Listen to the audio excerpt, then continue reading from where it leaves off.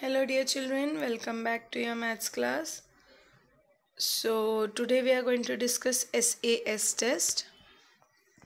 SAS is side angle side rule. Two triangles are congruent if two matching sides have equal lengths and the angle in between these two sides is the same. So 5 centimeter and 7 centimeter is given and the angle is 65 which is given.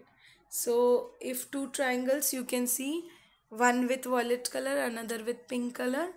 So looking at the labels, we can clearly say that both the triangles are congruent by SAS test. That is side angle side. 5 centimeter side angle is 65 and another side is 7. If we label side as S and angle as A, then the pattern as we trace around the triangle is side angle side or SAS. Now let us see what is AAS.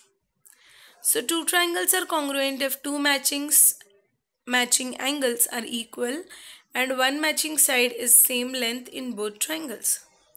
So 65 degree, 40 degree and 5 centimeter is given. So over here two angles are given and one side is given.